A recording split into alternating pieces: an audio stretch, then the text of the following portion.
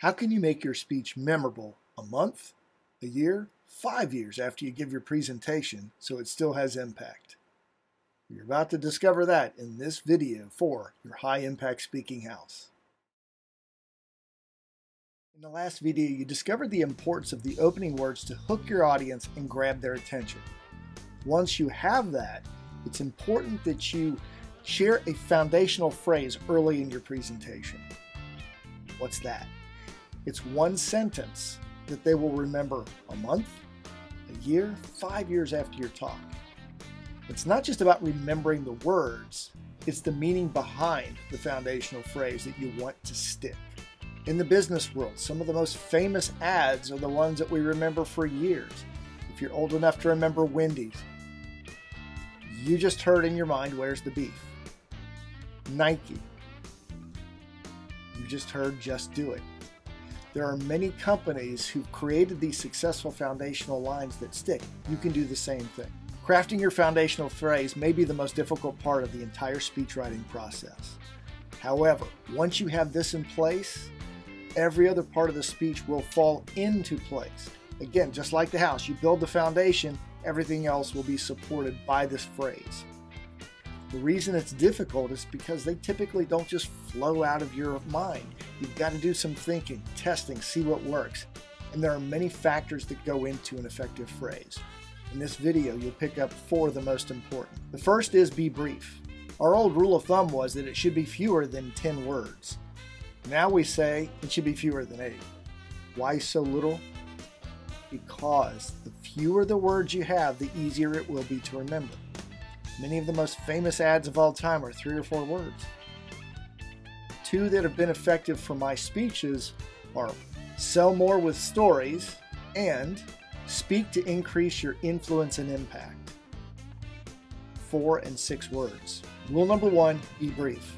The second is be benefits based. What does that mean?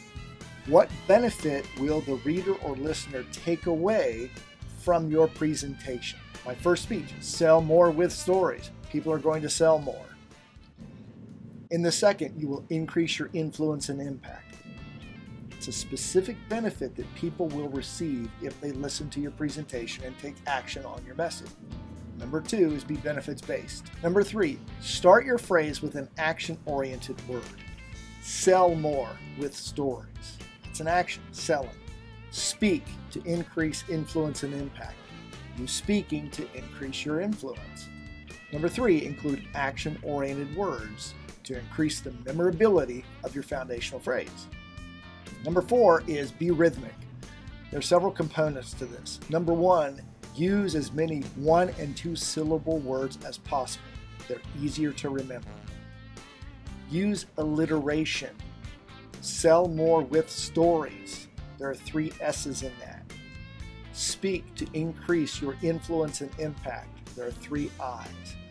Alliteration rolls off the tongue and it's memorable. It creates a rhythm to the foundational phrase.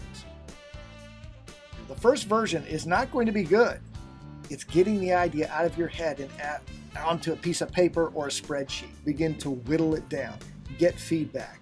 What are people reacting to? What isn't resonating? Start with that and keep working further and further down. As an example, my book and speech entitled Sell More with Stories was originally titled Create, Develop, and Deliver Speeches and Stories in Such a Way That People Want to Buy More of Your Product, Service, or Idea. Most of those words do not show up in the final version. However, it was a starting point. I knew what I wanted to say, just didn't know how to say it effectively. I tested it. I got feedback. I made adjustments, and I kept working it until we got down to those 4 final words, sell more with stories. It's been very effective to get feedback and get people to take action on using storytelling to sell more of their product, service, or idea. There you have it, your assignment. Go create the first version of your foundational phrase.